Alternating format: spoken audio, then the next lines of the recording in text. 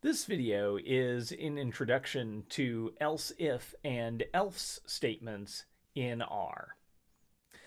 Where we left off last time, we'd learned about if statements and how we could only execute a block of code if a certain condition was measured.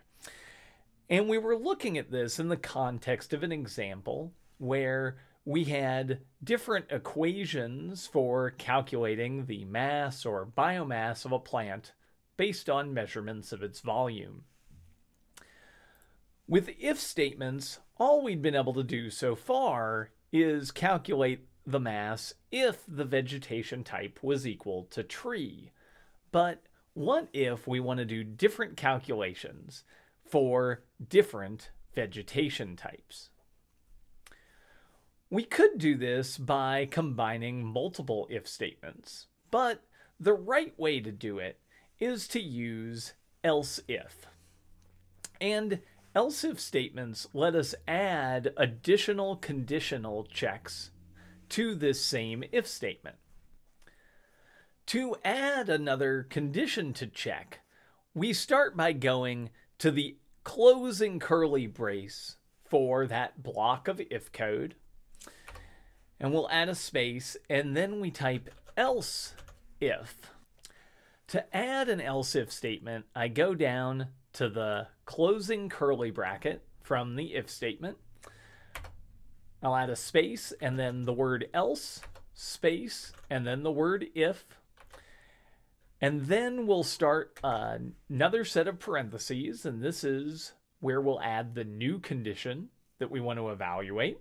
And so let's say we've got an equation for grasses. We'll say veg type is equal to grass. And then we start another set of curly brackets. And now here we put the code that we want to execute if the vegetation type is equal to grass. And so let's say that equation is mass is equal to 0.65 times volume raised to the 1.2. Now, if we execute this code with veg type as tree,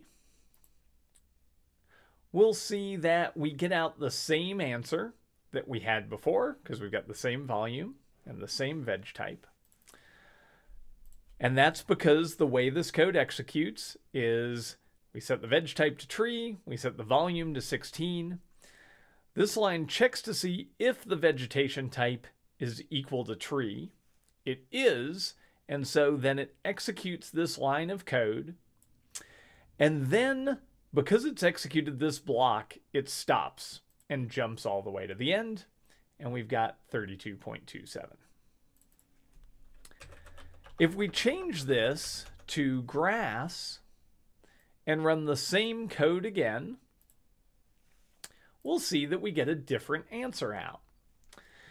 And that's because the code executes like this. We set vegetation type to grass. We set volume equal to the same number as before. The code then checks to see if veg type is equal to tree. It's not, and so it skips this chunk of code right here. It sees there's an else if statement, and so it then checks this condition. And it sees that veg type is equal to grass. So then it executes this block of code and calculates mass with this equation, which gives us back 18.2. So more generally, if else if statements check the first condition. If it's true, they run that condition's code and skip the rest. And if it's not true, then it checks the next condition available and runs that if it's true. If not, it skips on to the next one, and so on until it runs out of conditions. If none of our conditions is satisfied, we can tell the code what to do in that circumstance. And we do that using just an else statement. And so we can have multiple else if clauses. We'll stop at one for now.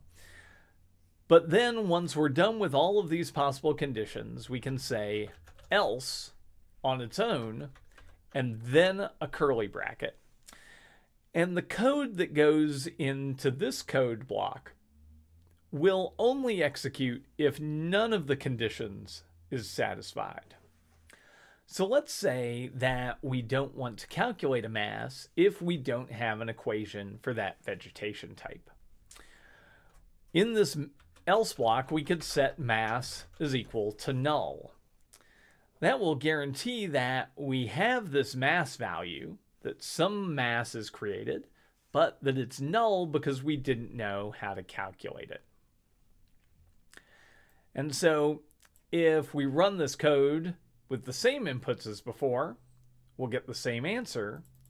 But if I changed this to shrub, and we don't have a condition that would match for shrub, then we'll get NA out as our mass. And that's because the code checks the first condition, veg type is not equal to tree, so that's false. We skip that chunk of code. It checks the second condition, veg type is not equal to grass, so this is false, so it skips this chunk of code. And then it's run out of conditions. None of the conditions it's checked have been true, and therefore it runs this final line. But this only gets run if none of these conditions are true, which is why when we had this set to grass, we still got an answer out. So that's the basic idea behind else if and else statements. Else if statements let us add additional conditions and associated blocks of code to be run if those conditions are true. Only one of those chunks of code will get run, and it's the first one where the condition is true. And then that whole block of if, and else statements will jump to the end of that block. And we can also catch the case where none of the conditions is true and have a block of code to run in those cases, and we do that using an else statement.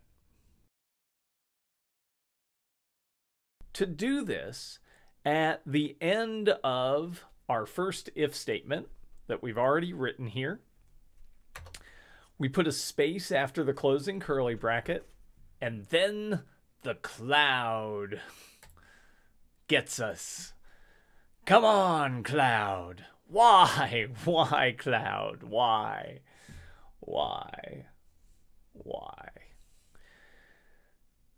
So now we can run this code with vegetation type equal to tree. And we'll see that I've got a typo somewhere.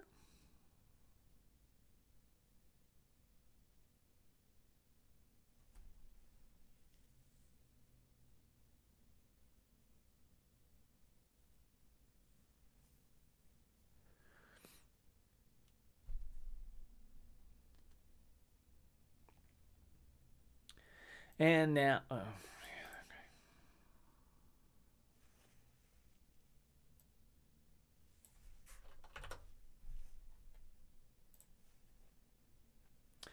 and now we'll run this code with veg type is equal to tree. And when I run it, I'll get an error. And the first error up top here said unexpected equals in else if veg type. So I've made a common mistake, which is remember that we want two equal signs to indicate equality in our conditions. Nah, do I really want that? I'm not sure